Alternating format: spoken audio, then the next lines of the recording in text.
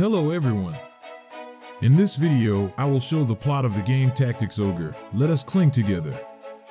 This game is the direct sequel to Ogre Battle, the March of the Black Queen, and takes place in the same time period as Ogre Battle 64, Person of Lordly Caliber. A lot is officially vague and left to interpretation, so I made the script more simplified and chronologically for understanding. There's currently no new game that continues the story after this one, so there is no way to say so far which is the correct path. In this video, I will be using information from the lawful route and the princess ending. If you like the Ogre Battle saga, subscribe to the channel and like the video for YouTube to show this amazing universe to more people around the world. Ready? Let's go!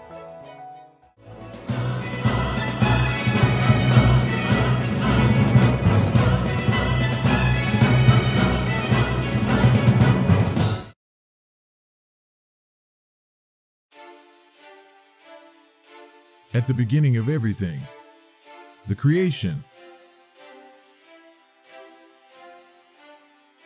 According to legends, in the beginning a superior god created all things. He became known as Great Father Philaha and created various races, environments, climates, and three main realms. The realm of the heavens, where Philaha and her sacred servants would live, like angels and lesser gods, such as the elemental goddesses.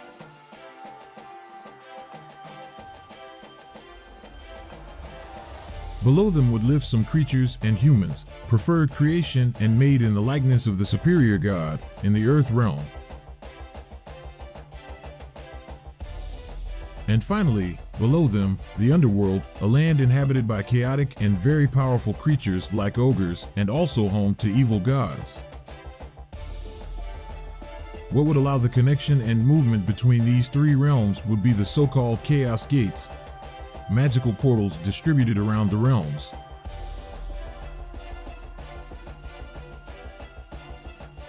In this scenario, humans thrived across the land, developing and creating kingdoms.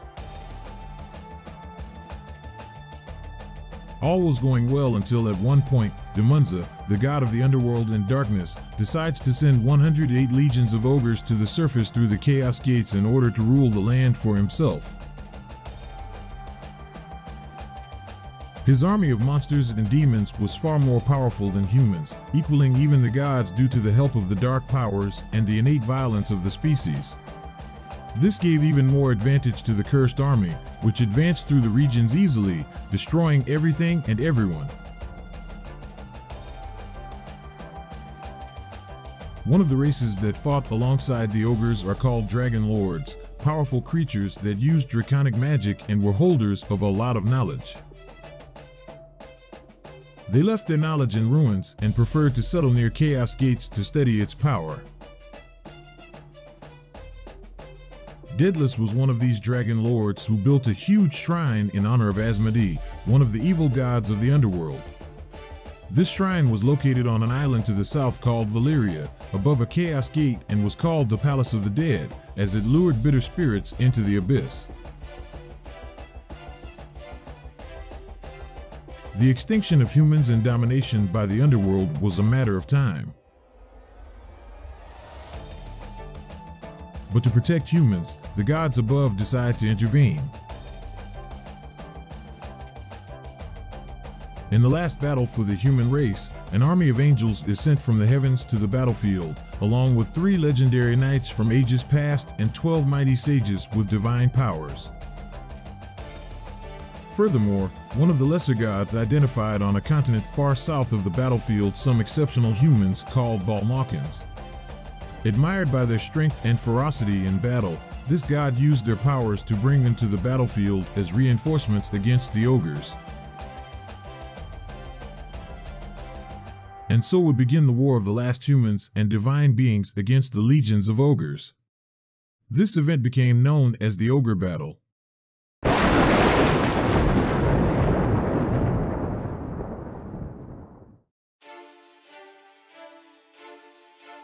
After long and difficult battles, humans allied to the powers of divine armies managed to defeat a large number of monsters, sending them back to the underworld and sealing the Chaos Gates to prevent further invasions. However, a seer had made a premonition that another ogre battle would occur sometime in the future. With that in mind, before returning to the skies again, one of the legendary knights who helped in the battle leaves the humans with his sword called Brynhild, which is capable of breaking any seal. So, when the time comes, humans could use it to reopen a Chaos Gate and again call for help from the heavens for the ultimate battle.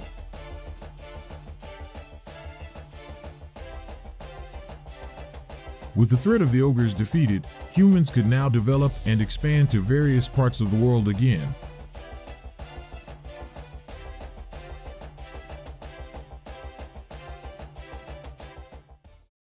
Many years later, Dorgalua's Great War.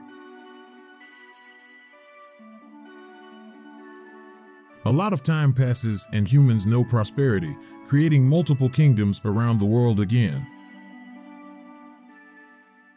Our focus here will be on the Valyrian Isles, a strategic and commercial point, which due to this ends up being frequently attacked by pirates and barbarians who dispute control of the region with the inhabitants.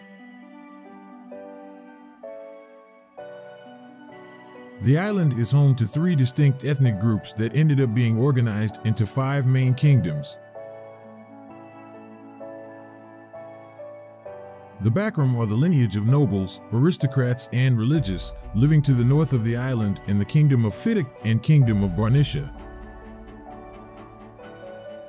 In these regions is the Order of Filaha, an organization that worships the Great Father Filaha, his elemental daughters, and his heavenly servants. This religion is widespread throughout the island and therefore had a lot of influence. The Galgastani, the majority of the population, making up 70% of all people on the island, lay to the south in the Kingdom of Brigantes and Kingdom of Coritania. Also to the south were the Wallisters, the minority who were discriminated against by the Bakram and the Galgastani, and occupied the Kingdom of Almorica.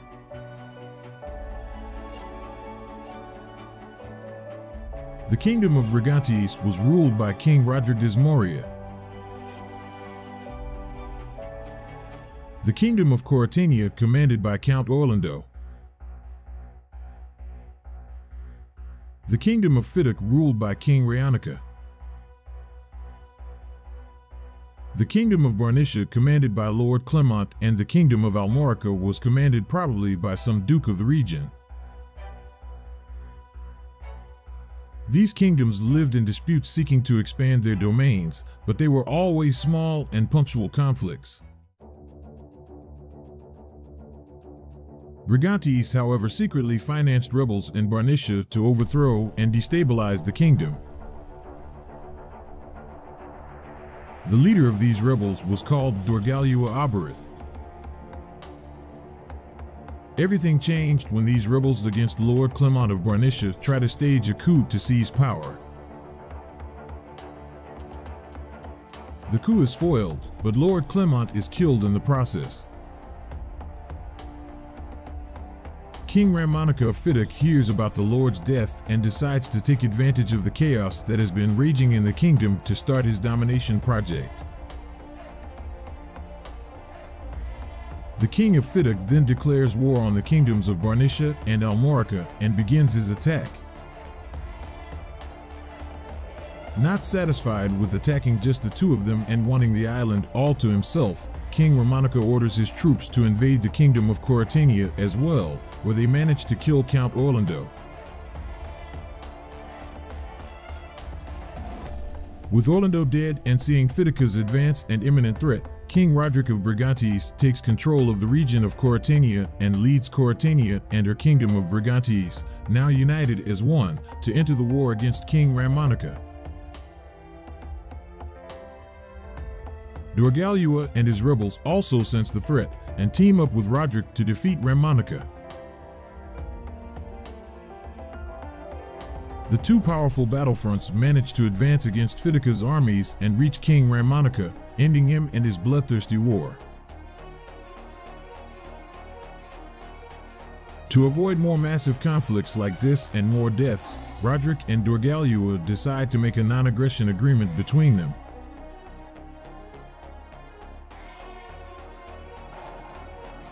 This attitude brought only a few months of peace to the island, as both felt harmed by the terms of the agreement. And again, the plains of Valeria were stained with blood as the two armies collided for what felt like eternity. Desperate with the never-ending battle, King Roderick Moria decides to perform an act of insanity. He uses the secret knowledge hidden in his kingdom and passed down from generation to generation to summon the ultimate forbidden spell, the Apocrypha.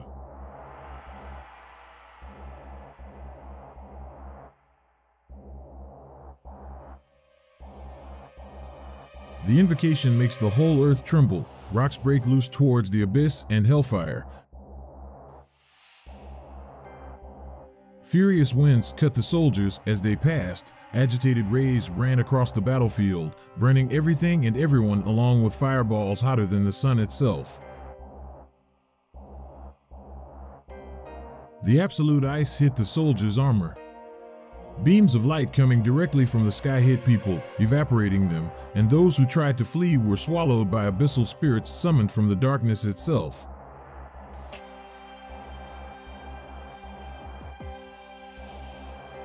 Roderick had made the ultimate sacrifice. The powerful effects of the magic destroyed a large chunk of Dorgalua's army, but along with them also several soldiers from Roderick's own army, and even civilians in nearby villages were obliterated along the way. Such an attitude turned Roderick's army against the king himself, and this internal instability was enough for Dorgalua to advance and win the war. Roderick was arrested and died in his cell in agony. His bitter soul was drawn to the palace of the dead on the island and sealed away in the abyss by the Chaos Gate there.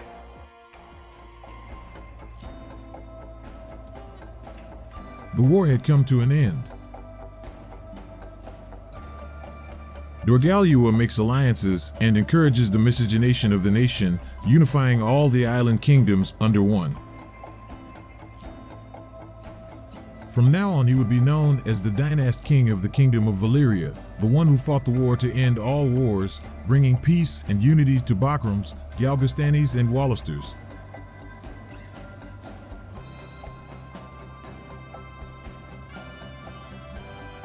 While these events were taking place on the islands, in the western region of the continent of Galius, the Holy Lodician Empire was born.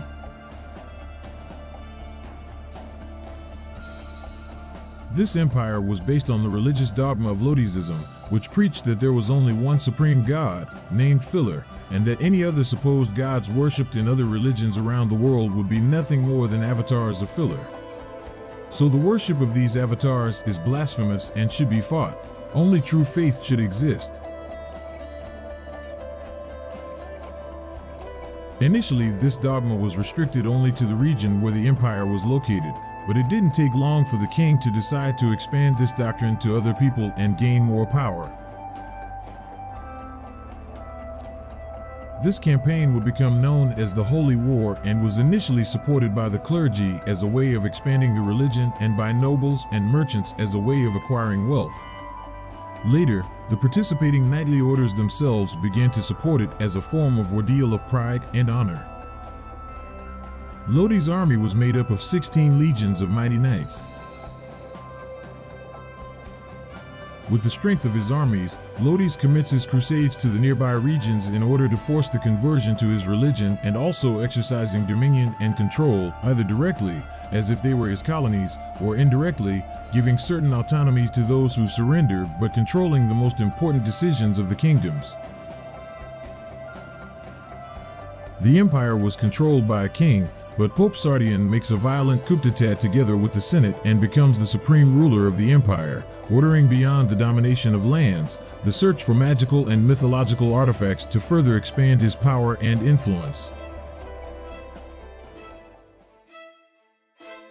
Southeast of the continent of Galius was the continent of Zidagenia. To defend against a possible invasion of Lodi's, the sacred Zytogenian Empire is formed, led by Empress Endora and Sage Rashidi. Rashidi ends up coming into contact with magic from the abyss and corrupting the entire kingdom with darkness and leading the entire population to oppression.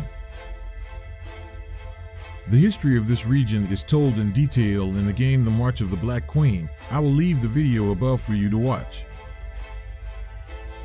The sacred Zytogenian Empire has been in place for approximately 25 years, and in between that time, an event involving some angels occurs on Ovis, an island located northwest of Galeus. This event is detailed in the game The Night of Lodi's, which I'll also leave on the card above for you to follow along. This event ends up leading a knight to meet the Pope and present him with a divine relic. As a reward, Sardian renames the knight to Lancelot Tartharus and makes him leader of one of the 16 legions, called the Dark Knights LAWFUL, the strongest among the 16, formed by a few elite knights, to carry out secret missions such as espionage and assassinations, being the right arm and private security of the Pope himself. The Dark Knights are respected in Lodi's as well as feared in other regions. Afraid that all this trust the Pope had placed in Tartharus and the Dark Knights could lead to a coup by them to come to power, Vogers v. Roms, a man of great influence in Lodi's and commander of several orders of knights, decides to infiltrate his two sons, Hoberim v. Roms and Balxaphon v. Roms, in the group to spy.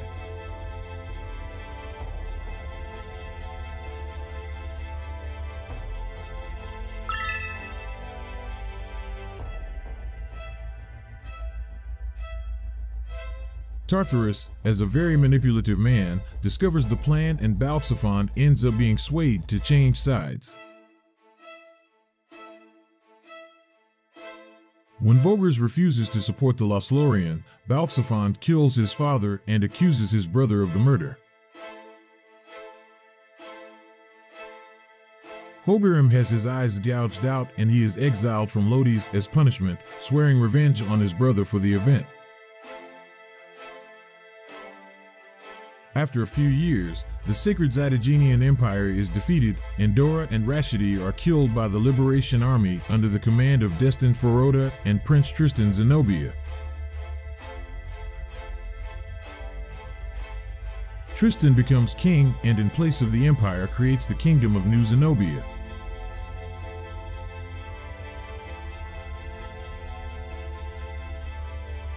Upon learning of Lodi's advances, Destin and 4 other rebellion warriors head north to investigate, arriving at a kingdom called Palatinus that had already been invaded by Lodi's. This adventure is told in the game Ogre Battle 64, Person of Lordly Caliber, which I'll leave on a card above for you to see later. Back to the Valyrian Islands.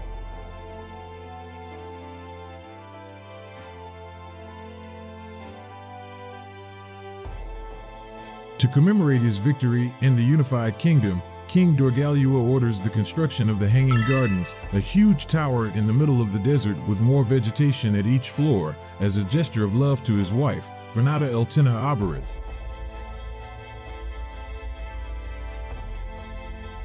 The construction site was a Dragon Lord's ruin and also a Chaos Gate. Dorgalua spent a lot of time in these gardens drinking, celebrating with the soldiers, and also accompanied by women.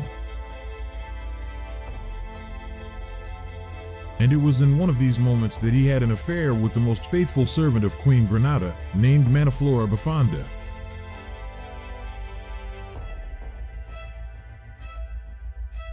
This relationship ended in Manaflora's pregnancy, which was discovered by the queen near the time of birth. The queen was furious and ordered her servant to leave. Manaflora leaves alone on a rainy night, but is discovered by Brenton Morn and her brother, Prancet Morn. Both were bishops of the Order of Philaha and helped her to give birth. Manaflora names the child Versalia Aberith and then dies.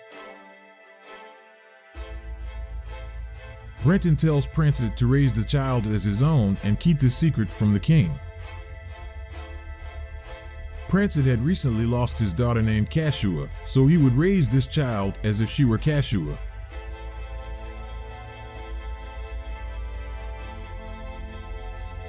Brenton is a character who seeks power at any cost, so he uses this information of this child's existence to blackmail Queen Vernata.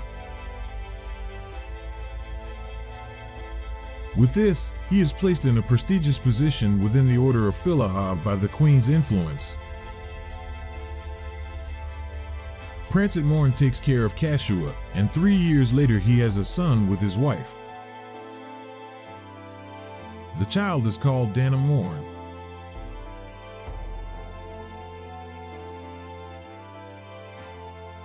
Prancet was also a close friend of Archierius Mruvafoina, the top rank of the Order of Philaha.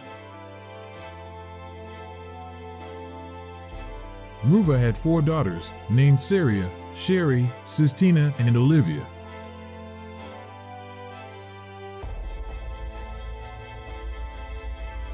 The 6 children always played together outside the sanctuary while their parents attended to the Order's obligations. King Dorgalua receives the scrolls containing the Apocrypha spells used by Roderick in the war and orders Mruva to seal them away so they will never be used again. Mruva seals the powerful spells in specific temples around the island with the help of his 4 daughters, who would act as seal keys if one day someone worthy of having such power arises.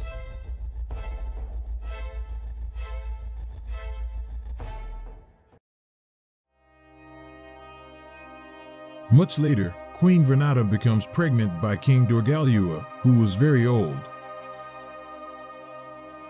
The prince is born, the official heir to the throne of Valeria, to the relief of the entire population of the island. The queen had lied to the king that her servant had died in an accident, so Dorgalua was unaware of her daughter's existence. One day, as a child, the prince was playing in the hanging gardens and ended up falling from one of the floors. His parents find the child lifeless and are devastated.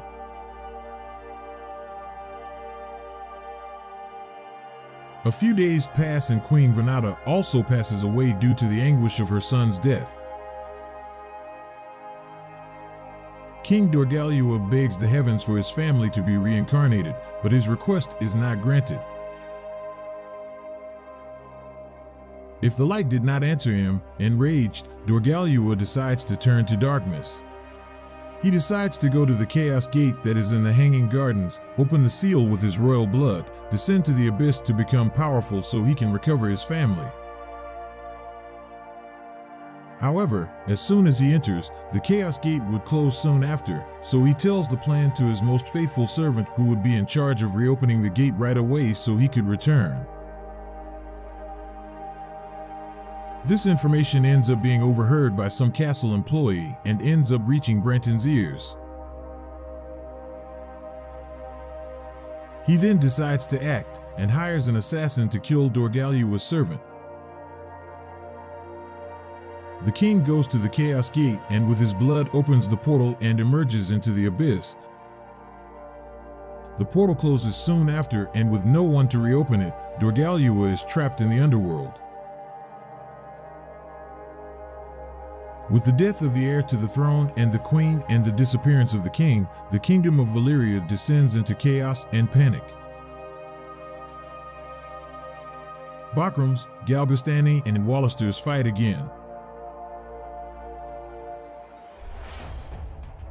Brenton takes advantage of the situation to use his influence among the Backram and his political power within the Order of Philaha and expels Mruva, becoming the supreme leader of the Order, determining the independence of the North and the creation of the Backram Valeria Kingdom.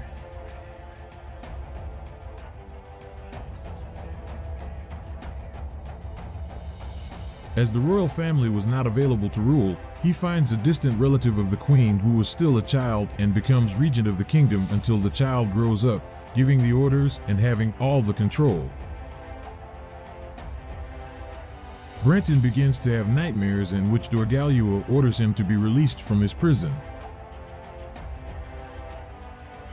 To the south, the Galgastani organize themselves and form the Kingdom of Galgaston under the rule of Hierohant, Lunderball Batos. Bal Batos is also an authoritarian dictator with a thirst for power, so to legitimize his authority he takes the son of the former Count Orlando and becomes regent of the country until the child grows up, just like Branton. Also to the south, the Wallister territories are organized under the regency of Duke Judah Romway, a versatile politician and good strategist who convinces the masses to support him in command.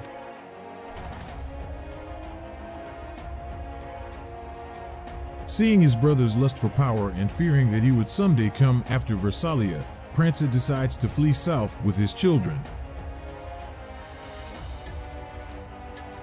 He goes to the city of Goliath, decides to become a Wallister, and changes everyone's family name to that of his wife, Pavel, in order to hide.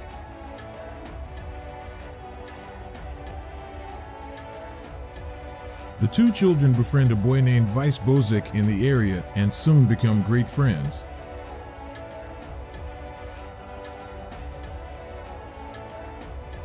The three new centers of power were formed on the island, but seeing the numerical superiority of the Kingdom of Galgaston, Brenton knew it was a matter of time before they were invaded and dominated, so he made a decision.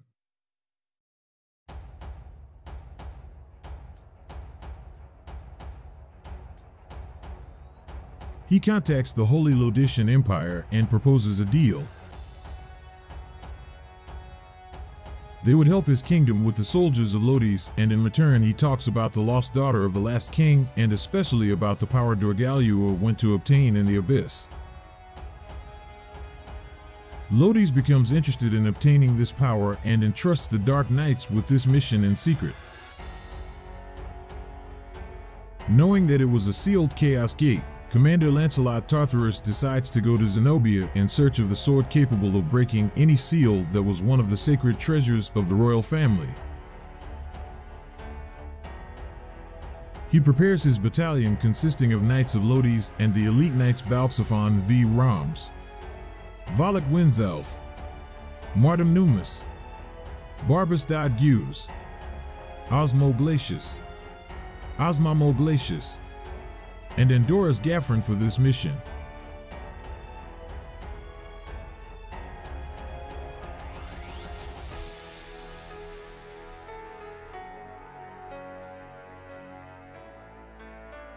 They reach Zenobia and are eventually discovered, causing a fight between the Dark Knights and King Tristan's Holy Knights. Tartharus loses an eye during the battle, but they manage to steal the sword Brynhild and set out for the Valyrian Islands. King Tristan decides to send his best warriors in search of the sword in secret. Under the exile claim, he sends the knight Lancelot Hamilton along with Canopus Wolf, Warren Omen, Murden Wallhorn, and Gildas Byrne towards the Valyrian Islands.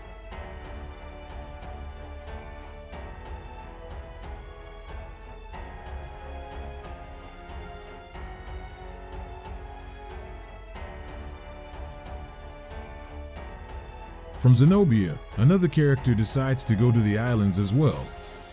It was Deneb Rove, a witch who was looking for more knowledge and ways to earn money.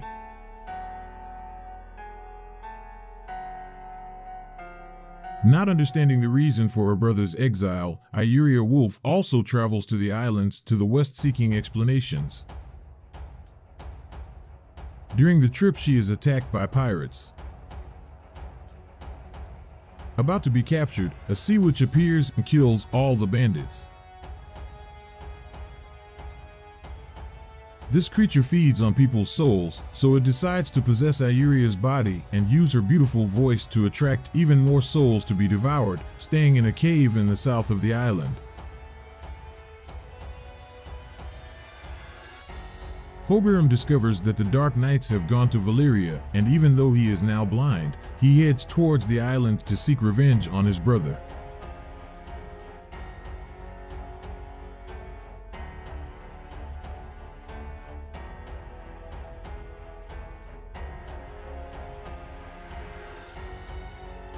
Tartarus and his knights arrive on the islands and provide the necessary reinforcement for the backroom.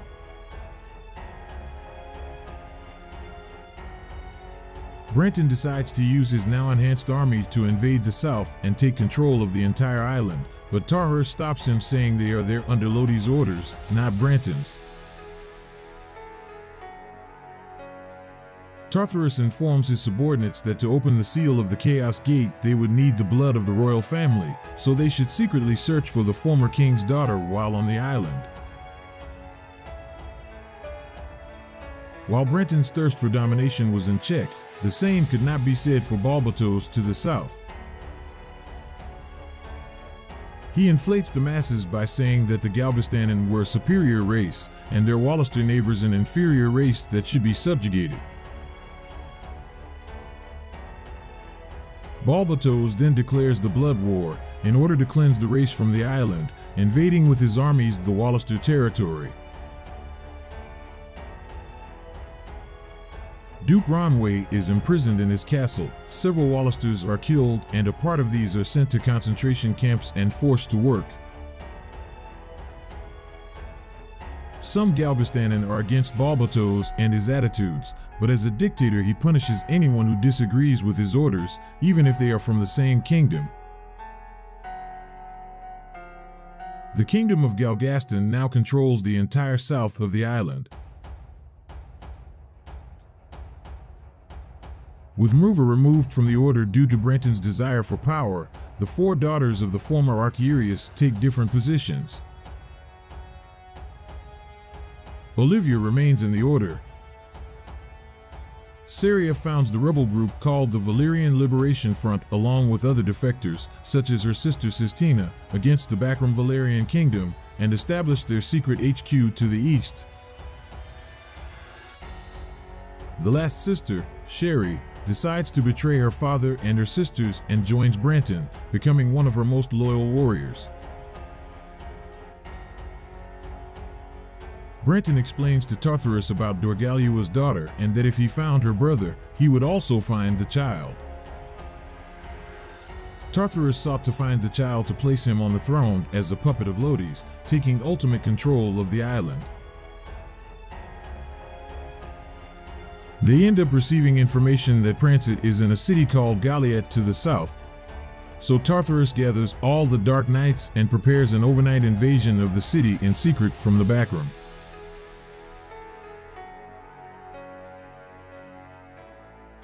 It is precisely here, in this context, that the game will begin.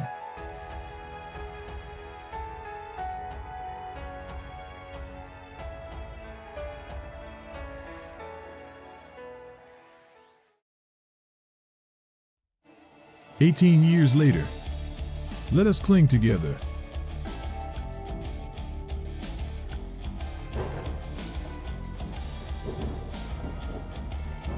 Lancelot, Tartarus, and the other Dark Knights arrive at Galliat.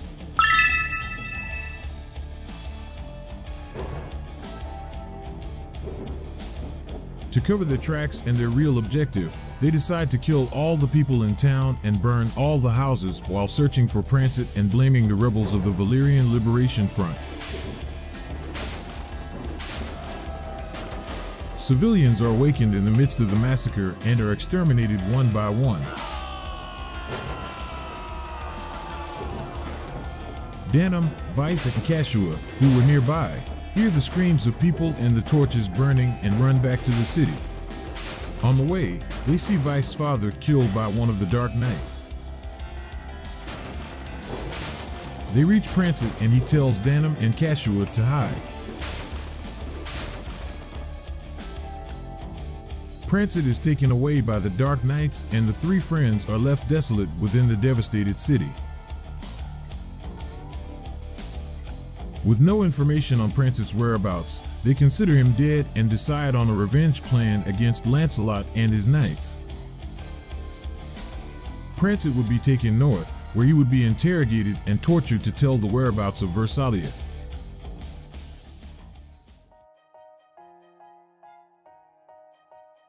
A month after the Galliat massacre, Danum, Cashua, and Vice set a trap for when Lancelot shows up again at their house.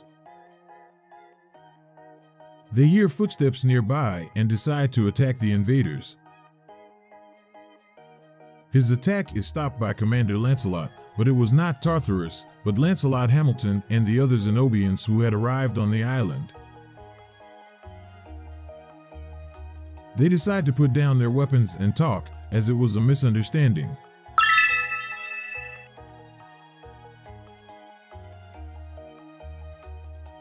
The Zenobians lie to the three that they were exiles and were there looking for a job. Danum explains that his people, the Wallisters, were dominated by the Galvestanen and their duke trapped in the castle itself. To seek revenge against the Dark Knights, they would need the duke's help, so the Zenobians decide to help the three invade the castle and free the duke as a possible job opportunity. Cashua worries about going to war and losing her brother, who at the time was all she had. Danum says that they need to do this and that he would never leave her.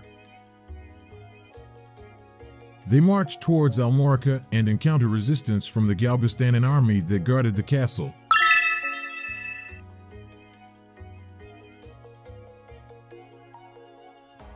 The incredible strength of Zenobia's warriors manages to defeat the warriors that were there, and finally Duke Ronway was free. Ronway says they need to form a military force to reclaim their land, save their people, and defeat the bloodthirsty Balbatos. Wallister resistance is founded with some Wallister warriors. The Zenobians are invited to join the group, along with the three heroes. Danum, Vice, and Cashua's first mission would be to head west to find Leonar Resi-Ryman, the Duke's right-hand knight, who had been hunting a powerful necromancer along with his group and hadn't sent word since. The Zenobians would stay in the castle to protect from another invasion, so it was up to Ravnus Loxarian, a powerful warrior of the Wallister army, to accompany them.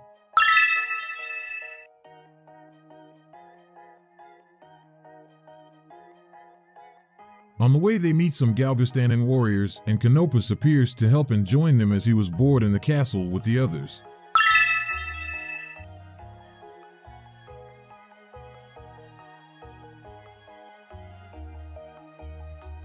Arriving at their proposed destination, they encounter one of Leonar's group members named Don Alto Presence, an exorcist who was facing powerful creatures of darkness and was about to be killed.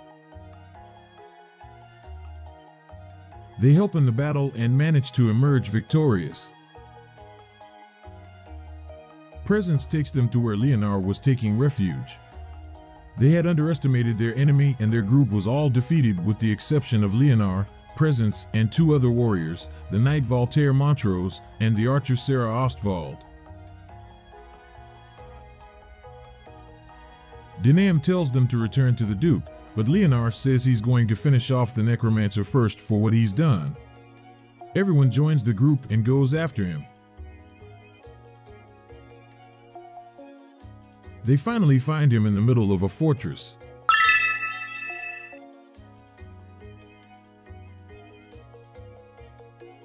The necromancer is called Nibeth Abdelord, a Galvestani obsessed with his quest for immortality and who uses his victims' bodies and souls to conjure creatures of darkness at his command.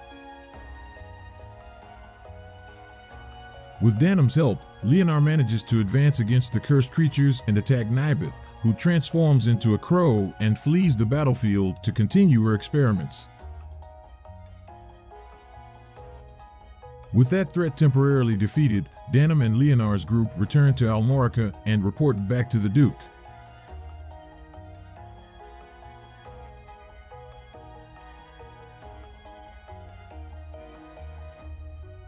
Now with his most loyal knight at his side again, Ronway intends to declare war on Balbatos and the kingdom of Galgaston. But he is concerned that Lodis could interfere in the conflict, which would lead to defeat if it were necessary to fight on two fronts. Ronway then orders Danum and his group to head north along with Leonar to Fitta Castle, where the Knights of Lodis were, in order to forge an agreement for them not to interfere in the conflict that would take place in the south between Wallister and Galvestani. Danum, Kashua, and Vice are apprehensive of making a deal with those they have sworn revenge on, but decide to follow the Duke's orders for the greater good, and they head north.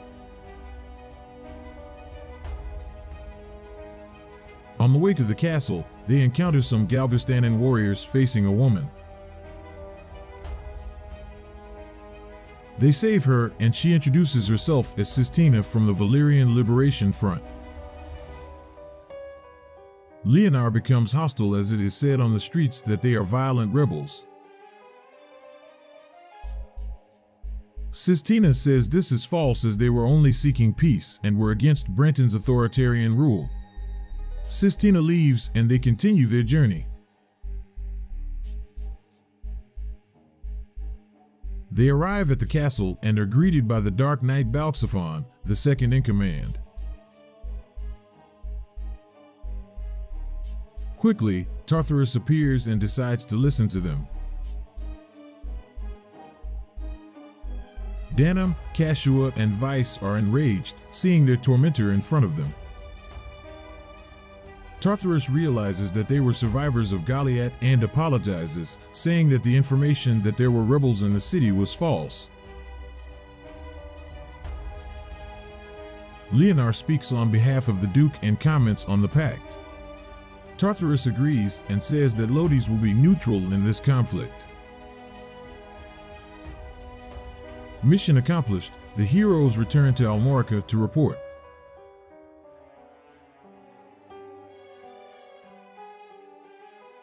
Ronway says that Galvestanan troops would soon be organized to invade Almorica again, so the next mission would be to go to the distant town of Balbamusa, which had been turned into a concentration camp where 5,000 Wallisters were being held under forced labor in order to convince them to rebel and face their captors.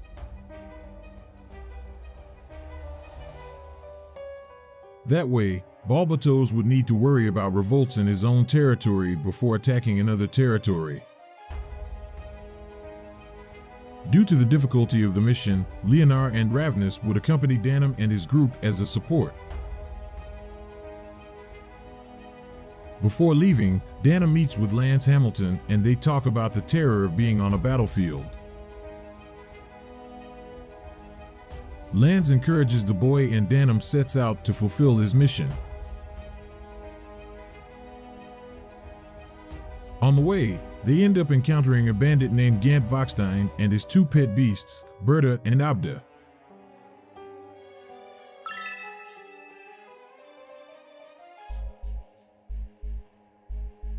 They face each other and Gant runs away at the sight of his opponent's strength.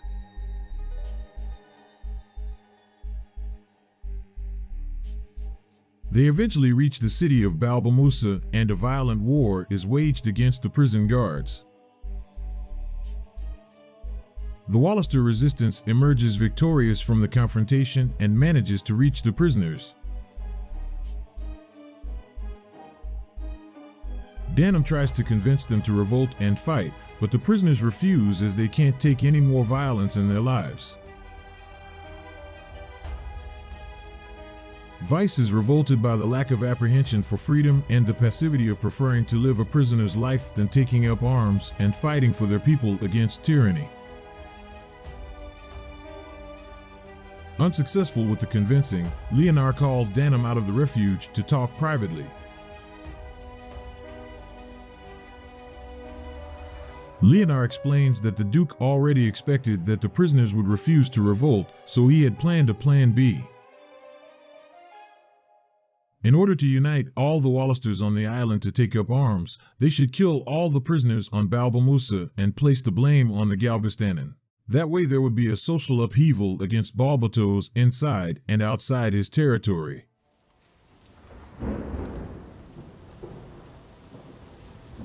Danum understands the gravity of the situation and realizes that they wouldn't be victorious against the Galvestani if they didn't get their hands dirty at that moment.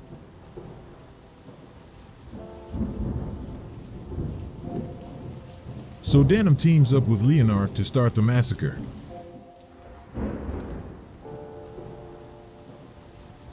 Vice appears and shows the insanity of the plan that would make them equal to the Galvestani themselves to achieve their goals. Vice is threatened by Leonard and flees, declaring his rage against his friend Danum and swearing his revenge. Despite not liking the plan, Cashua stands by her brother's side.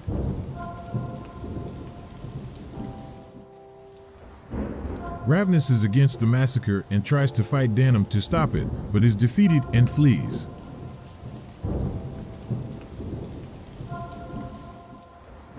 Leonard, Danum, and Cashua, along with other knights, carry out the massacre at Balbamusa, claiming the lives of 5,000 Wallister prisoners in the name of the Duke's rebellion.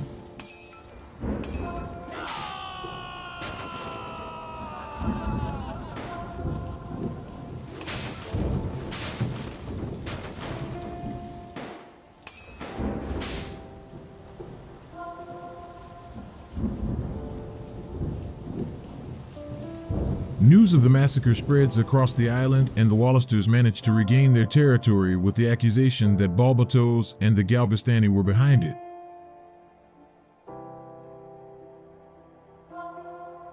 Vice, knowing the truth, spreads word across the island that the massacre was a hoax engineered by Duke Ronway himself.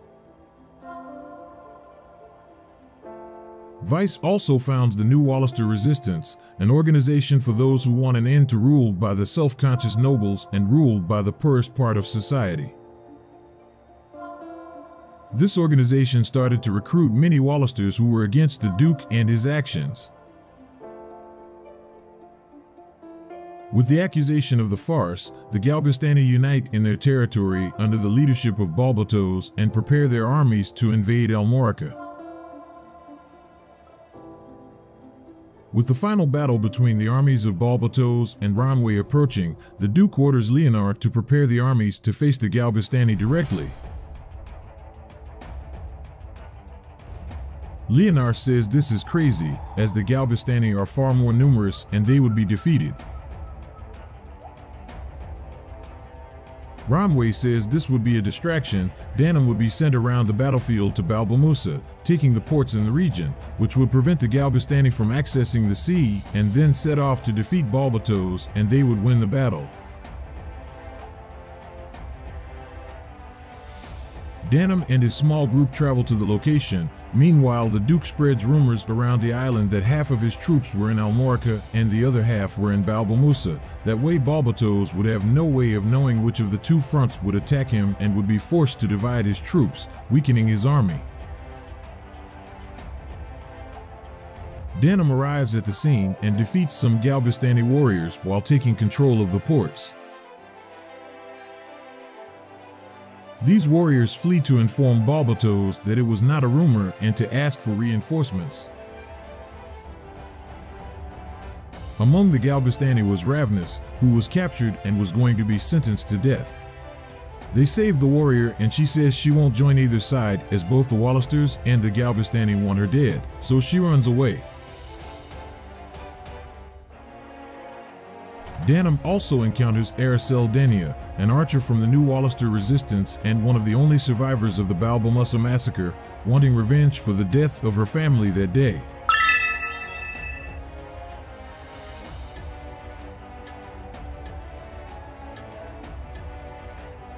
They face each other and close to defeat, Aracel runs away.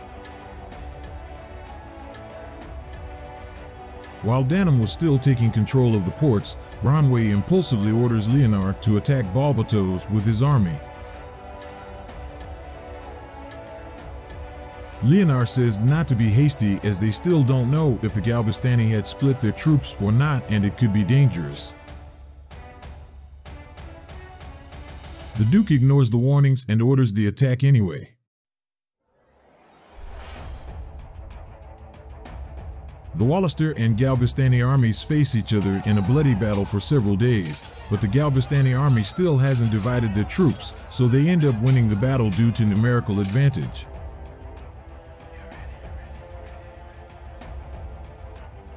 With many deaths for both sides, each army returns to its territory to recover.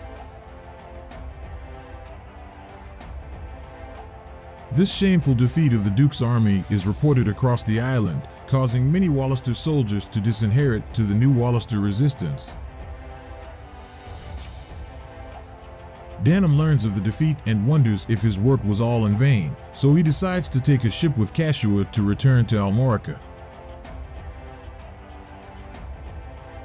Cashua says that this war will lead to nothing and tells them to leave the island and live in peace somewhere else, but Danum says that the war is just beginning and Balbatos needs to pay for what he did to the Wallisters.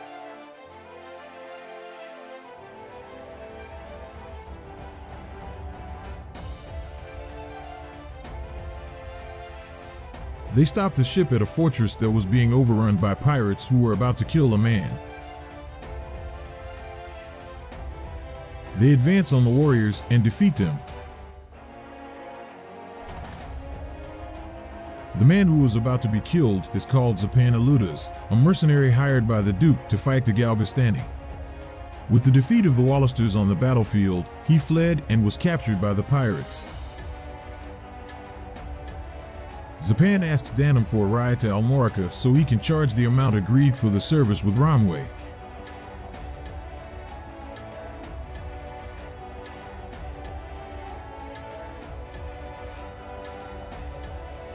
In Almorica, Romwe orders them to advance against Balbatos once more. Leonard says it is a suicidal act, as they lost many men, both to the last battle and also to desertions due to dissatisfaction with the actions taken. Romwe then prepares his new plan. Go to the Loslorian Dark Knights and ask for their help in this war.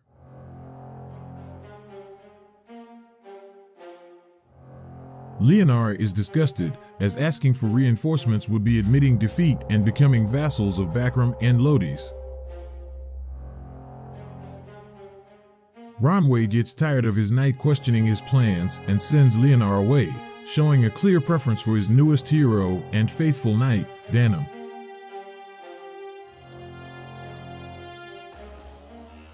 Danum is then sent to speak with Tartharus and make the deal.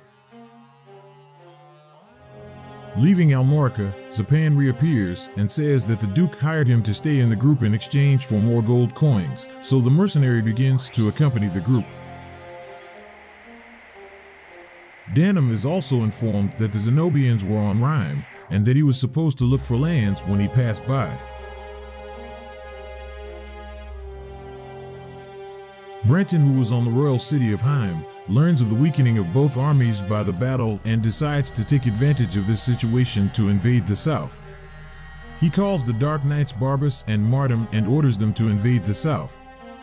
Although Tartharus had made a pact with the Duke to maintain neutrality in the conflict, Barbas and Martum ignore their commander's order and decide to advance south alone with their troops not on Brenton's order, but because they heard the Zenobians were there and they wanted a good fight.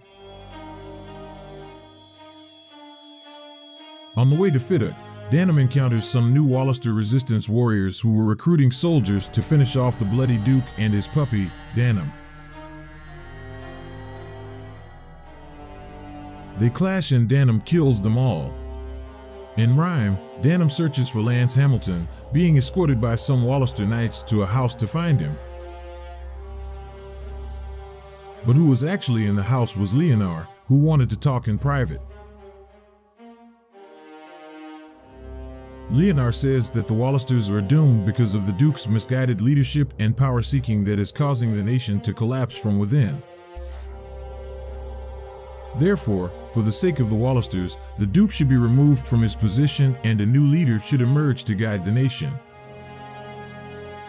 Leonard says Danum is the perfect person to take on this role. Danum realizes that Leonard was right, and that the resistance must win the war at any cost, even if that cost was Romwe's life. Cashua tells his brother that it was madness to use violence and rebel against the one he swore allegiance to, and that Danum should accept defeat and leave the island.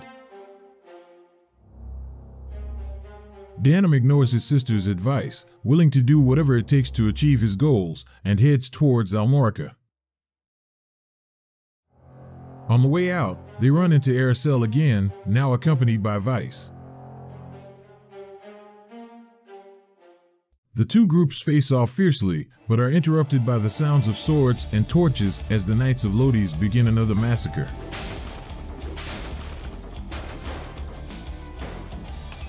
Barbas begins attacking civilians and is soon challenged by Lance Hamilton's sword.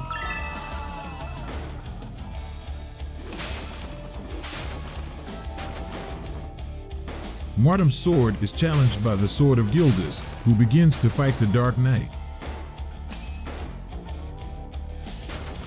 Merton and Warren, who were also in the city, face Morlodi's knights and some Brockham troops trying to advance. While the siege of Rhyme is taking place, Danum and Vice flee with their groups respectively. Warren is seriously injured and Lance tells them to run away while he holds off the enemies. Warren, Merton, and Gildas retreat and the outnumbered Lance is defeated by Barbas.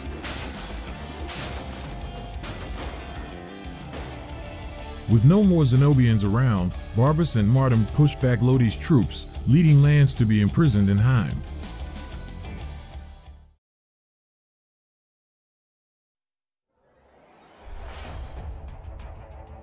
Danum arrives in Almorica and begins the siege against the Duke's warriors who were protecting the castle.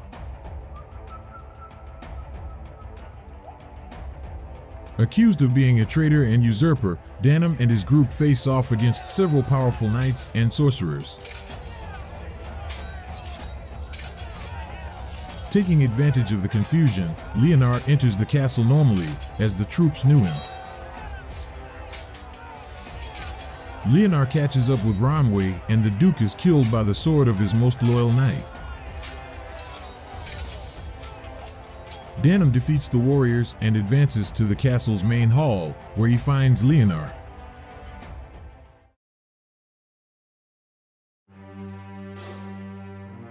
Leonard attacks him, knocking Danum to the ground. Leonard wants to kill Danum to put the blame on him for the uprising against the Duke, and so he, Leonard, emerges as the hero who killed the usurper and leads the resistance down the path he thought was right. Cashua shows that Leonard and Ronway are the same, just power-addicted monsters.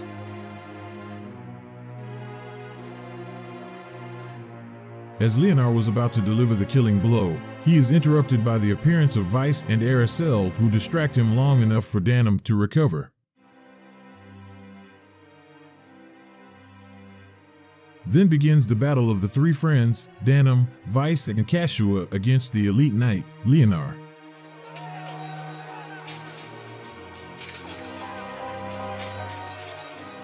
After a very difficult fight, miraculously, Danum manages to deliver a fatal blow to Leonard and wins the battle.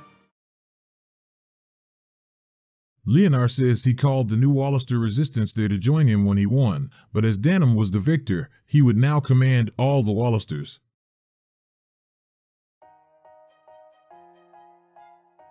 Danum and Vice talk and call a truce to work together on behalf of the nation.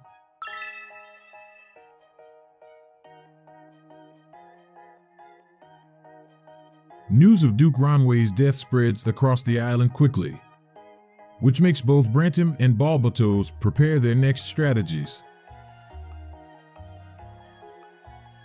In Rhyme, the Backram take control of the city and Brentum intends to order an attack on Almorica, but Tartharus says that such an attack would be too unwise as they would be unarmed against the Galvestani. Brentum grows impatient but decides to heed the advice. In the midst of this, the Liberation Front secretly invades Heim and manages to save Prancet, taking him to their headquarters.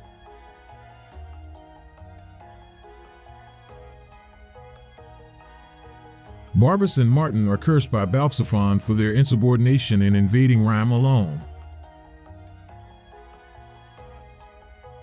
Tartharus sends the Dark Knights Oz and Ozma to retrieve Prancet and destroy the Liberation Front.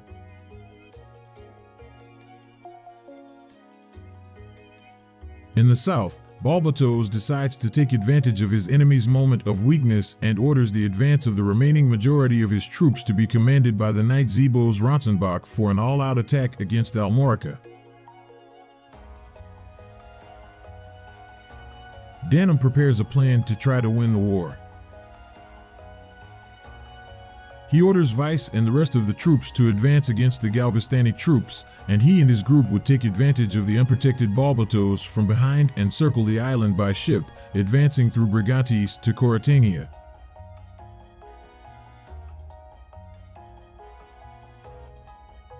Cashua tells Danum to back off, as it was too risky a plan.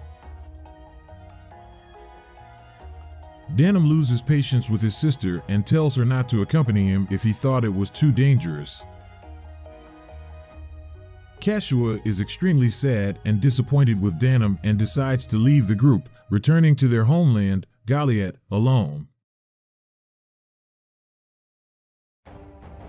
As Danum and Vice head towards their objectives, Oz and Ozma arrive at the fort where the Liberation Front was hidden and start a massacre. The entire Liberation Front is killed by the brothers. Prancet is taken back to the island as ordered, and Saria, the leader of the Liberation Front, is sexually abused by Knights of Lodis, never to be seen again. Tartharus tortures Prancet with poison to discover the princess's whereabouts. Prancet relents and tells him that Cashua is Versalia, the bastard daughter of King Dorgalua, and that this could be seen in the necklace she wore, a gift from the king to his wife if the child she had was a girl. Tartharus decides to return to Galiat in search of her. Danum arrives at Brigantes castle and fights the troops led by the honorable knight, Hector Didaro. Hector and the residents of Brigantes were against Balbato's attitudes, so upon seeing Danum's troops, Hector does not warn Coratania of the attack, but fights to the death with Danum to see if he was a worthy man with values. Hector is defeated and Danum explains to the Galvestani who live there that his fight is against power-hungry men, like the Duke and Balbatos, and not against people, like the Galvestani. This makes one of the prisoners who was in the castle for having revolted against Balbatos decide to follow him. His name is Junin Avertif, a mighty knight.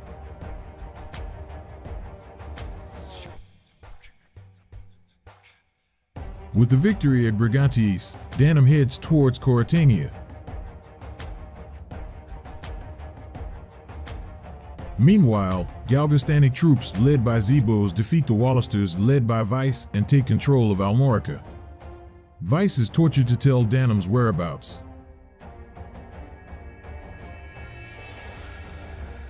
The troops in Coratania are surprised by Danum's army advancing through the castle with great force. With the warriors in the castle defeated, Danum catches up with Balbatos and demands his surrender so he can be arrested. Balbatos is very proud and says he will never surrender or degrade himself to one of the scum Wallister, so he uses a knife and takes his own life.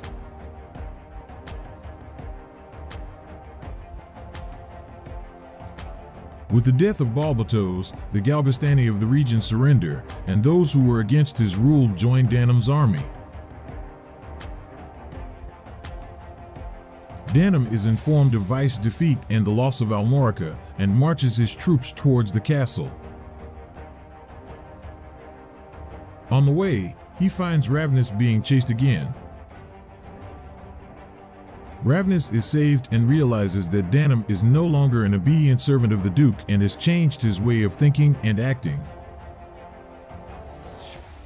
Ravnus joins the group to help create peace between Wallister and Galvestani.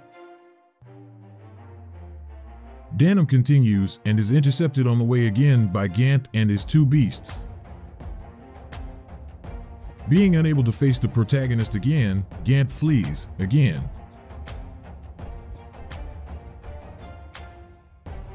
In Galiat, Cashua is sad to be alone.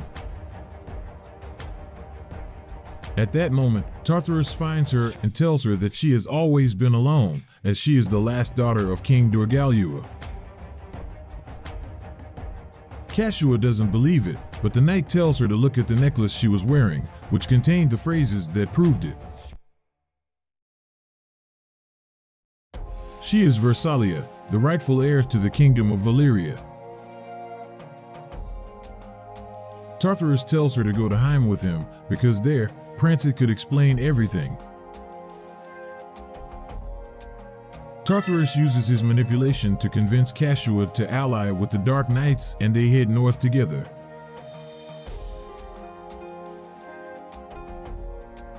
Danum arrives in Almorica and faces Zebos and his knights, who refuse to surrender. Zebos is defeated and killed, marking the end of the kingdom of Galgaston.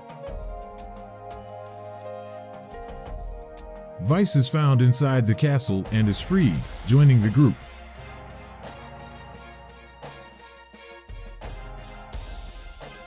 In Almorica, Danum also finds Myrddin, Gildas, and Warren recovering from the Battle of Rhine. The two white knights join Danum's group while Warren is still recovering from his wounds. Danum decides to finally invade Fiddick Castle and attack the Dark Knights, but for that he would need to recover Rhyme, who was in command of the backroom. Vice says that a direct attack would be too risky, but that he knew of a secret passage west through the mountains that they could reach the city without being noticed. They follow Vice's plan and get to Rhyme unnoticed. In Rhyme, Ozma was walking around town and meets a blind guy very similar to her fiancé. She tries to capture him, but Danum appears and confronts the warrior, causing her to retreat. Ozma runs away and is confused, as Balxaphon had said that her fiancé had died in Lodi's. She decides to go after Balxaphon to find out the whole truth. The blind man thanks Danum for his help and introduces himself as Hoberim Van Dam, saying he was seeking revenge against the Dark Knights. He joins the group because they have this goal in common. Ozma arrives in Fiddick and asks to speak with Balxaphon, but they are interrupted by the sounds of battle taking place at the castle's entrance. Danum's troops were advancing against the Backroom Knights who guarded the place. Balxaphon orders Ozma to flee with Tartarus and Cashua while he and Oz take care of the invaders. Ozma, who was holding Prancet hostage, seeing his critical health due to torture, decides to release him out of the castle. Prancet wanders lost in the region until he is found by Olivia, one of his friend Ruva's daughters. Olivia hides Prancet and takes him west to tend to his health.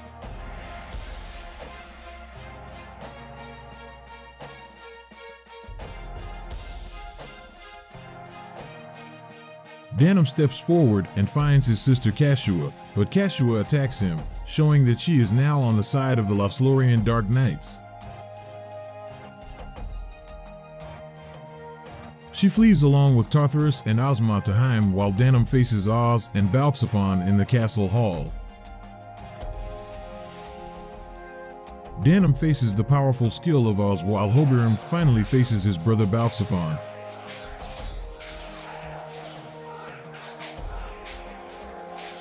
But the determination of Danum and his allies is able to overcome the skill of the two Dark Knights. Oz is killed in the confrontation and Balxaphon, seeing that he was outnumbered, retreats and flees. Fiddick was now under the control of the Wallister resistance.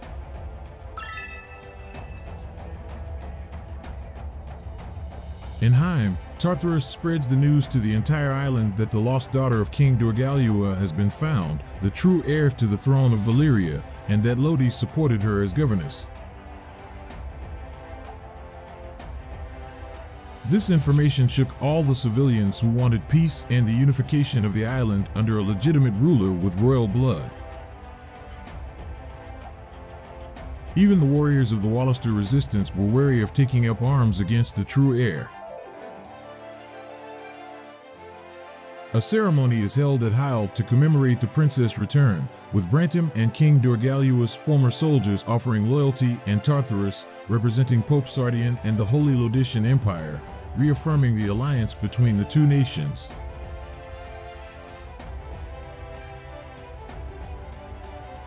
Tartarus visits the prison where Lance was being tortured, and the two discuss their views on the war. Tartarus believes that people cry out for someone to rule them because they are incapable of doing anything and just play victims. Hamilton, on the other hand, had faith in humanity and in the freedom of people to do the right thing.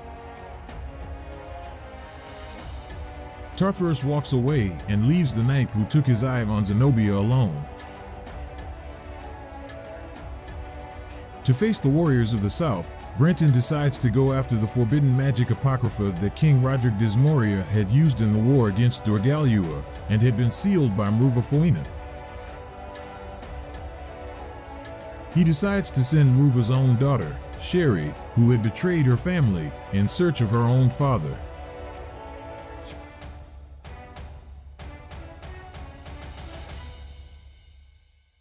With the appearance of the princess, some warriors who were devotees of the Order of Philaha revolt against the resistance and take control of Brigantes, taking hostages. Danum decides to go there to talk to them. To prove that he didn't want to fight and sought peace, Danum arrives at the castle without his army and totally unarmed, which gives confidence to the rebels who don't attack him. Danum is then greeted by Olivia, who was commanding the rebels, and says that Prancet, his father, was in the castle. Danum is surprised he is alive and rushes to find him.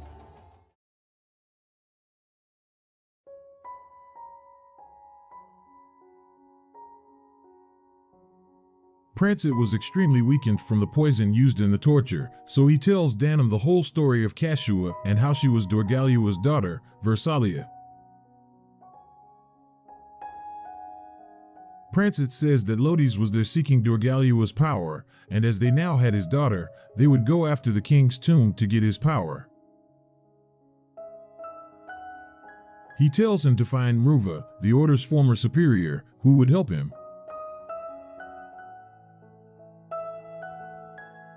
In his last breath of life, Prancet tells Danum to save his sister and lead Valeria to the right path. Danum sees his father dying in his arms shortly afterwards.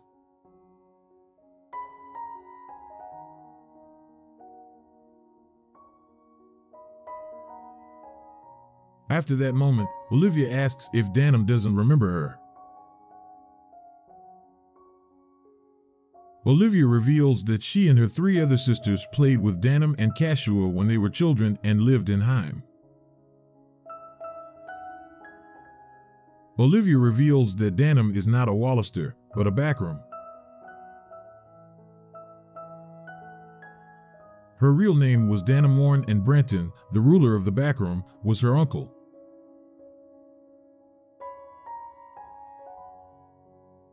Olivia indicates where Mruva, her father, could be.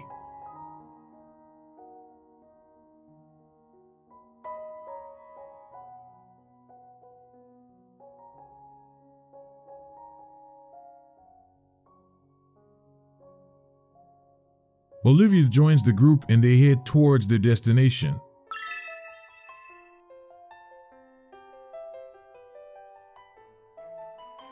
Ozma confronts Balxaphon with the rest of the Dark Knights. Balxaphon tells the truth that Hogirim was secretly exiled so as not to harm the institution's name, and the entire event of his death was a cover. Ozma is disgusted by the lies that all the Dark Knights, even her brother Oz, had told her and leaves after her fiancé. Tartarus tries to stop her but fails, so he sends Valak after her. Danum arrive at the location indicated and find Mruva surrounded by backroom troops, with Sherry in the lead and asking where the Apocrypha is.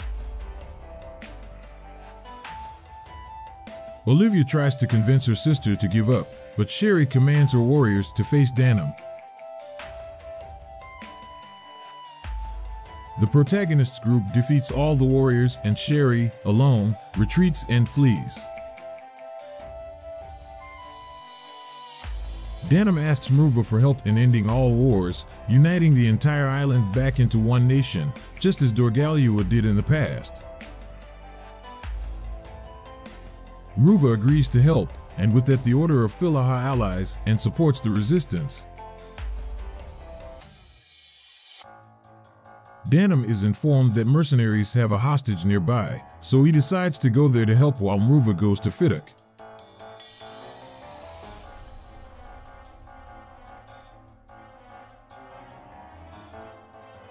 They face the mercenaries and manage to free the warrior named Ocean Rabin. Ocean had her village totally destroyed by Balbatos when he attacked his enemies. The knight who led this attack was Junin, who was in Danum's group. Junin asks Ocean for forgiveness and says she can take his life if she wants to. Ocean is reluctant to accept the apology, but Danum says that Junin's remorse was sincere and that she should keep an eye on him. Ocean joins the group to monitor Danum's next steps. In the midst of the battle, they notice a figure hiding in one of the houses. It was Sherry, who was devastated that she had been unable to carry out her orders. Danum says his goal is just to bring peace to the island, and Olivia manages to convince her to join the resistance.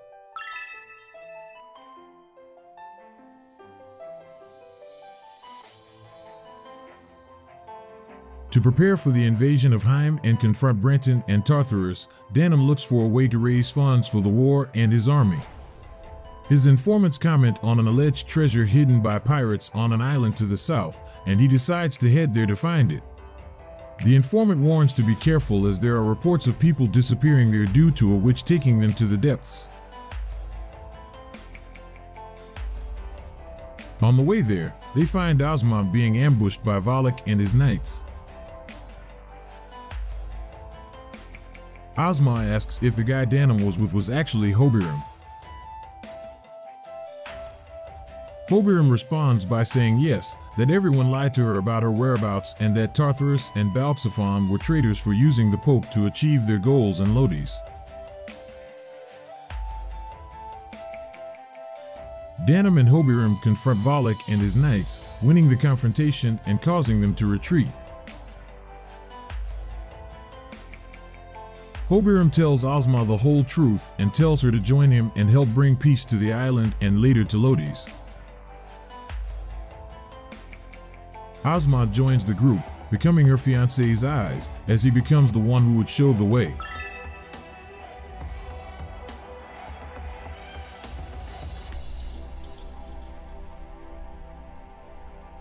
Danum and his group head to Port Omish, a neutral region where bandits and pirates used to stay, and which was now also home to main island civilians and refugees fleeing the war. Among these people, a person with wings sang and admired everyone with his voice. Canopus soon recognizes her. It was her sister, Iuria Wolf. Surprised with her being there, he tries to get her attention, but when noticed, Iuria flees towards the caves. In town, they meet Diego Gala de Zelston, the famous and feared pirate who people say was the only one able to reach the depths of the pirate graveyard and come back alive. Diego had left behind his life of pillaging as soon as his daughter died in battle during the war, and this led to a life of frustration and drinking. Danum convinces him to join the rebels to end the war once and for all. Diego accepts and guides them inside the pirate graveyard. Inside, they are reunited with Iuria, who reveals herself to be a sea witch who had possessed Canopus' sister's body and would steal their souls as well. Danum confronts the witch and manages to defeat her, expelling her from her body and bringing the real Iuria back. Iuria explains that she was there looking for her brother after learning of the exile and that the witch had saved her from pirates during the trip. Iuria joins the group and they continue deeper into the caves, where they eventually find the said treasure of legends.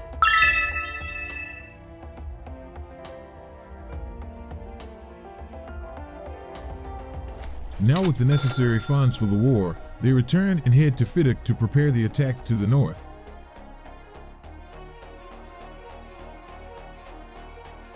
Hearing the sound of many gold coins that were now with the group, the Zenobian Deneb Rove appears and offers its powerful and exclusive equipment for sale to the Resistance. Knowing that the battle against Brenton and the Dark Knights would be very difficult, Danum decides to spend a large amount on equipment and weapons.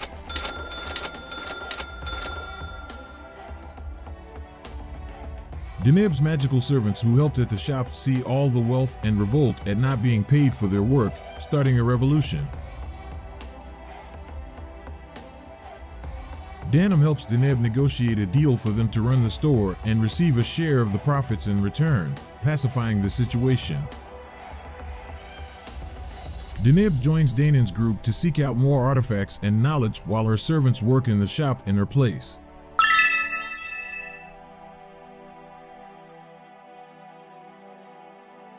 On the way to Fiddick, they pass Almorica and Danum finds that Warren has improved a little and is awake. He asks the Astromancer the real reason the Zenobians were on the island, if it was to dominate just like Lodi's. Warren explains that they were after the Brynhilde sword that had been stolen from Zenobia by the Dark Knights, as this sword was very dangerous in the wrong hands as it could break any seal, including those in Chaos Gates. Deneb says hi to his companion in Zenobia and wishes him a speedy recovery. Danum hurries up and heads for Fiddick. On Fiddick, the Resistance prepares their army to march on Heim, but Danum is informed by one of the spies that Cashua has been seen heading north to Barnicia along with Tartarus. Danum then decides to send some troops towards Heim as a distraction to the backroom while he and his group headed towards Barnicia. On the way to Barnicia, the Dark Knight Andoras appears and stands in the way. The two armies clash, and seeing defeat imminent, Andoras retreats and flees. At the gates of Barnicia, they are met by the Dark Knight Barbas and his Knights of Lodi's, causing a conflict with many casualties on each side, but with victory tending towards resistance. Barbas withdraws from the battle and flees.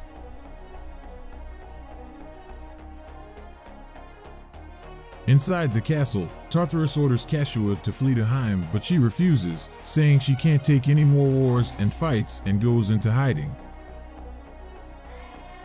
Tartarus tries to go after her, but at that moment Danum and his army appear in the main hall of the castle. Tartarus and Danum face off while the other warriors in the group battle the Lodi's soldiers accompanying the commander.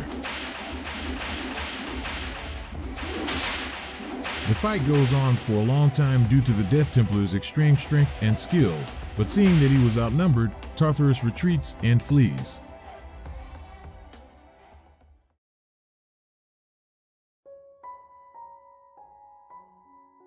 Inside the castle, Danum finds Cashua sad and scared in one of the rooms.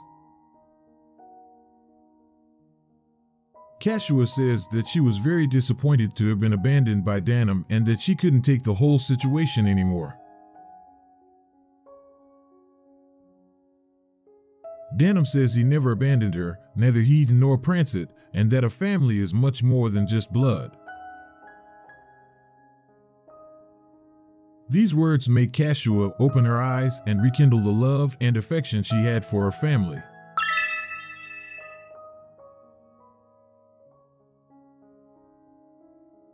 Cashua asks for forgiveness for being selfish and leaving. Danum and Cashua make up again and return to Fiddick together.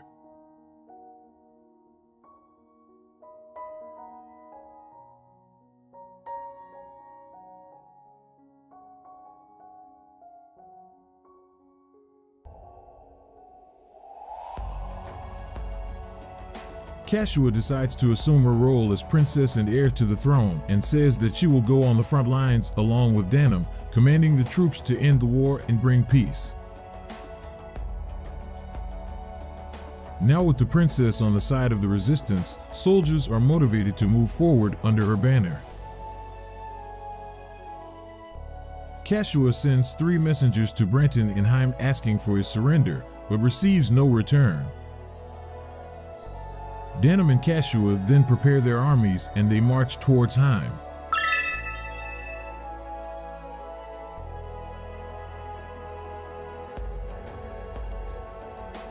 Resistance armies and Backroom armies clash on the battlefield on multiple fronts for several days.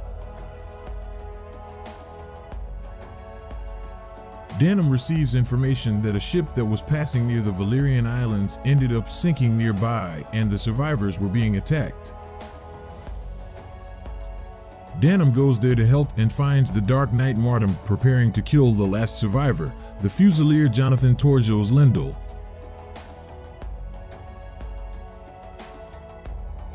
Martum is relentless and with his powerful blows takes the lives of many soldiers in Danum's group before retreating and fleeing.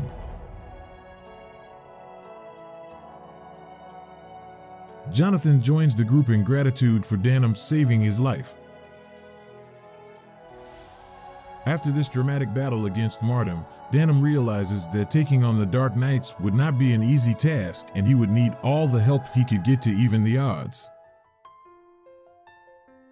He decides to return to talk to Mruva about the Apocrypha spell Sherry had mentioned earlier. On the way, he encounters Gamp and his 2 beasts again, initiating another clash. Gamp is defeated for the 3rd time and asks Danum to take his life but spare the lives of his 2 pets. Danum notices Gamp's good heart and invites him to join the group to use his talents for good. Gamp, Berta, and Abda begin to be part of the resistance at this time.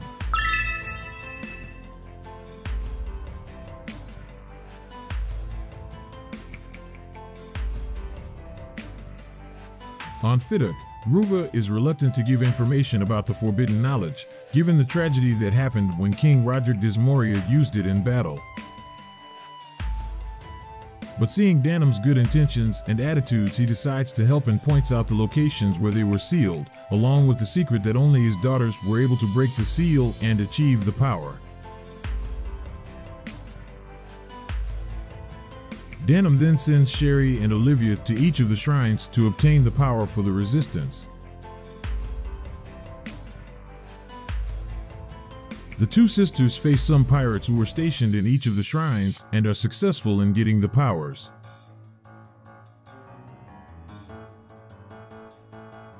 Danum and Cashua, now with access to Apocrypha spells, are confident and begin the final march to Heim. In Heim, Brenton and Tartarus argue around the other Dark Knights. Tartarus says he will return to Lodi's because Brenton was already doomed from the beginning for refusing to follow his orders not to invade and now for not returning command of the kingdom to the crown princess as the population wanted. At that moment, Barbas, Martum, and Andoras rebel and point their weapons at Tartarus, Balxaphon, and Valak, trapping them in a room. Martum takes the Brynhilde sword that was with them and accuses Tartarus of wanting Dorgalua's power just for himself, making up this story that he would need the princess and not going directly to the Chaos Gate as Lodi's orders. Barbas, Martum, and Andoras head towards the Hanging Gardens to get the power for them.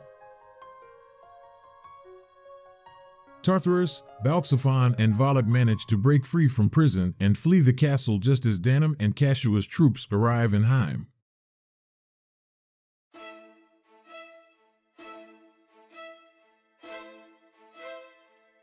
Cashua orders Brenton to surrender and leave the Regency, but he refuses and commands his knights to face them.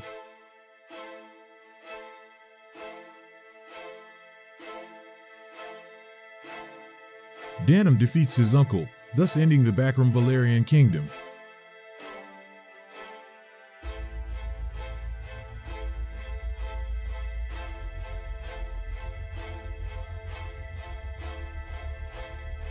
Not having time to celebrate, they are informed that the Dark Knights are heading to the Hanging Gardens.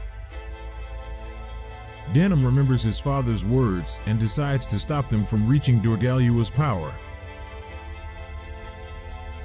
While still in Heim, they discover a man trapped in the dungeon.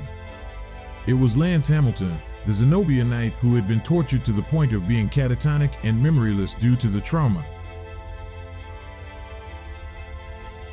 Hamilton is left in care as they make their way to the gardens. Within the many floors of the abandoned gardens, Danum encounters many creatures and beasts. He advances and finds Andoras and her knights guarding the path leading to the Chaos Gate. They engage in combat and Andoras is defeated and killed. Danum and his group rushed towards the chamber, but it was too late. Barbas had already used the sword Brynhildr to break the seal on the gate.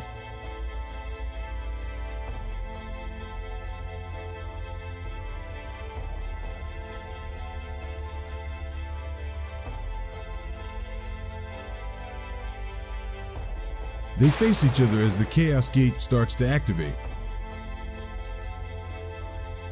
Barbas and Martum are finally defeated and killed. Danum takes the legendary sword, and at that moment, coming from the abyss, King Dorgalua Aberith appears, completely corrupted by darkness, transformed into an ogre due to all the time he spent in the underworld.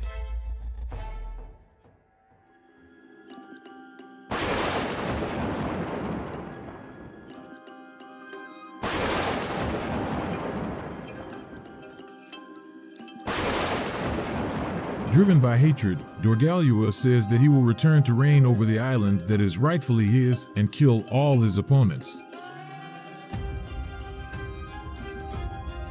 The former king uses his newfound powers of the abyss to create cursed clones of all the warriors in Danum's group, sparking a fierce battle between them.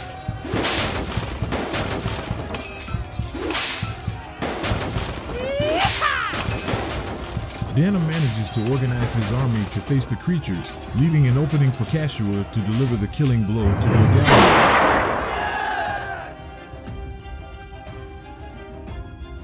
The king recognizes Kashua as his own blood and comes to his senses for a brief moment.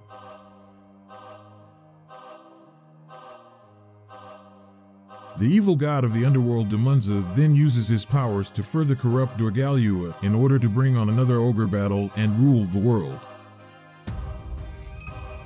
Dorgalua transforms into a gigantic creature and starts attacking the protagonists.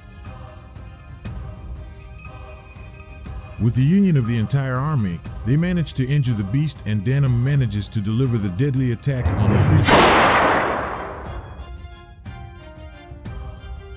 The creature writhes, slamming into the walls and destroying the pillars of the room as it disintegrates and is pulled back into the abyss.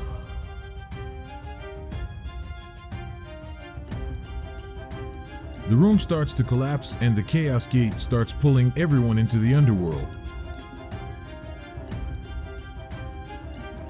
At that moment, Warren appears still weakened and uses the rest of his powers to teleport everyone out of the Hanging Gardens.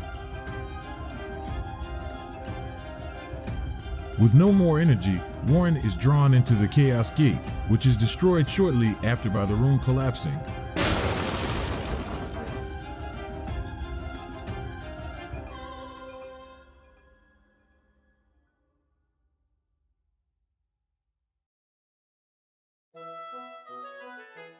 Epilogue.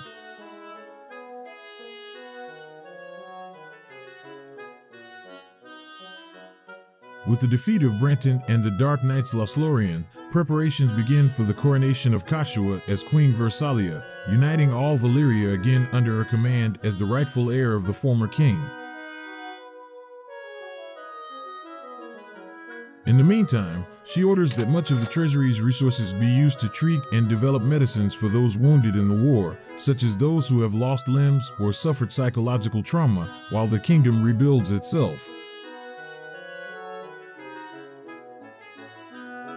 Danum finds Myrddin, Gildas, and Canopus in Heim and gives them the Brynhildr sword to take back to their homeland.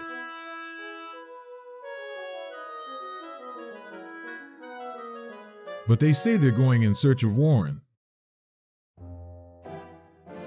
Danum is confused, but they explain that before they came to the island, a great sage had prophesied that the 5 of them would return to Zenobia alive. Warren was probably inside the Chaos Gate and must have been waiting on the other side for someone to free him. So, they would go to another place that might have a Chaos Gate in search of him. Danum is grateful that Warren saved his life in the Hanging Gardens and decides to go along with them on this adventure. Danum's group reassembles and they march towards what would be the best guess, the mysterious Palace of the Dead.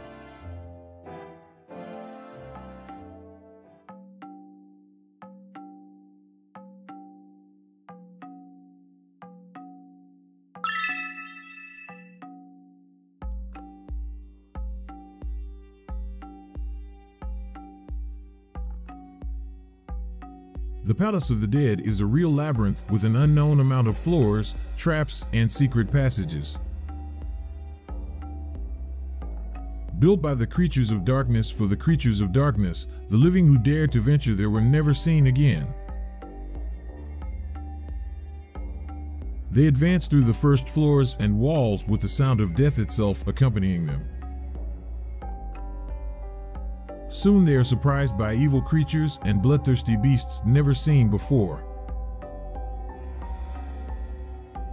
No one was prepared for the horrors that the place contained. Many warriors in Danum's group are wounded in the countless battles with the beasts and beings of the abyss that attack them, but with determination they continue to advance, floor by floor. On one of these floors, they find some Galvestani warriors who saw power and secrets hidden in the palace to take revenge and rebuild the kingdom of Galgaston. They are all defeated and the creatures of darkness claim their souls. On another floor, a man was being attacked by dark creatures and evil dragons.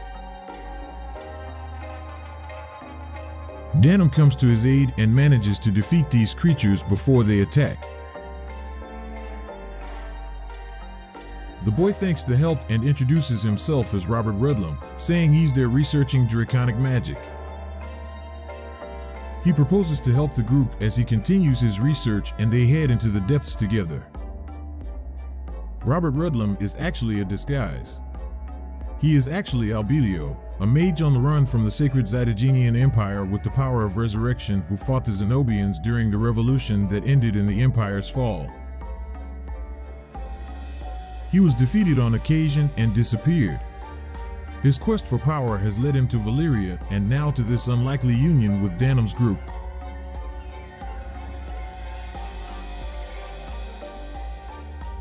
A few more floors below, more and more deadly creatures emerged and faced the heroes.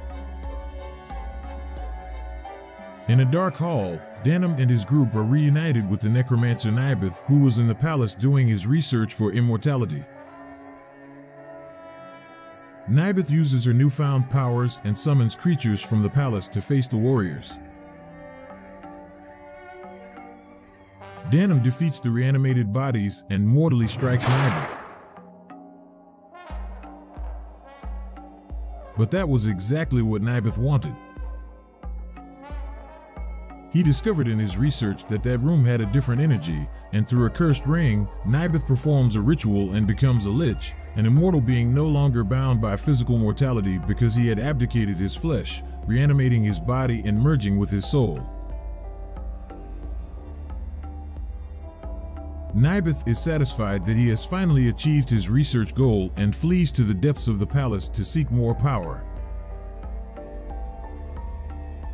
Continuing the journey through the dark corridors, some more floors and creatures are overcome.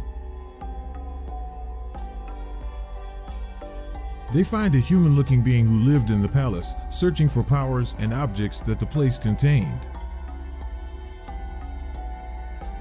Her name was Beelzebuth, and she shares some of her discoveries and secrets with Danum, thinking he was a dark researcher as well. Danum shows denial of the Abyss's temptations, which makes Beelzebub show himself to be a monster that possesses people and attack him to steal his body.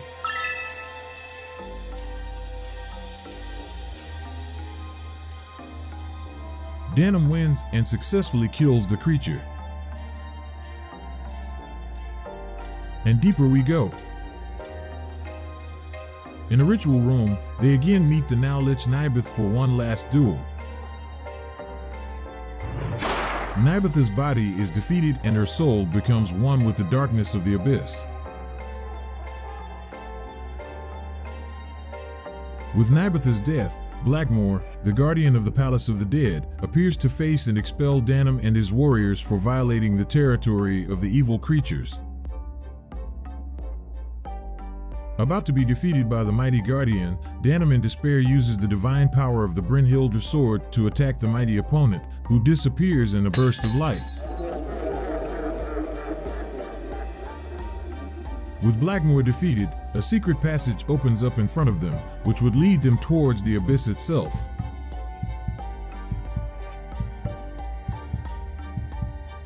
They advance and finally reach the Chaos Gate that was on the deepest floor of the tower. Danum hears a voice asking to release him. Imagining it to be Warren, he uses the Brynhildr to break the seal and opens the gate. At this moment, Warren emerges from the darkness, badly injured. Danum and the Zenobians are happy to be reunited with their former ally, but Warren says they made a mistake, as he wasn't the only one trapped there. At this moment, King Roderick Desmoria appears, he who had his soul consumed by the Abyss and has now turned into a mighty ogre just like Dorgalua, seeking revenge on all those who condemned him.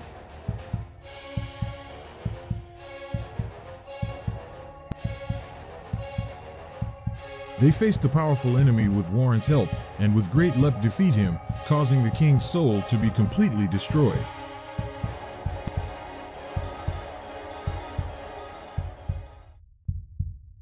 Warren uses the rest of his powers to seal the Chaos Gate forever, and they march back to the surface together.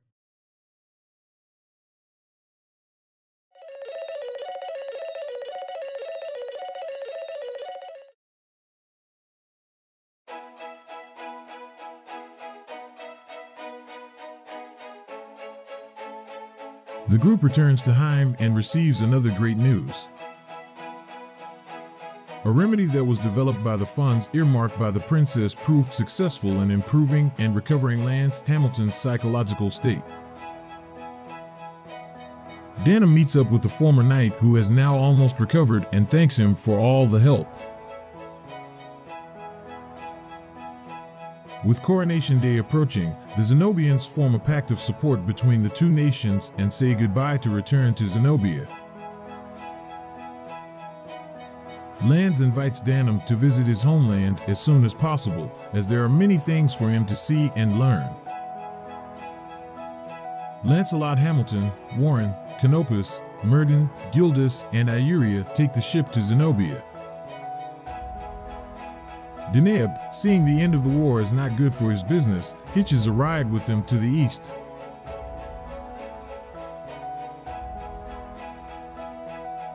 Meanwhile, to the north, the three surviving Lothlorien Dark Knights, Tartharus, Baltzephon, and Valak, hide inside a ship that was heading towards Lodi's and escape undiscovered.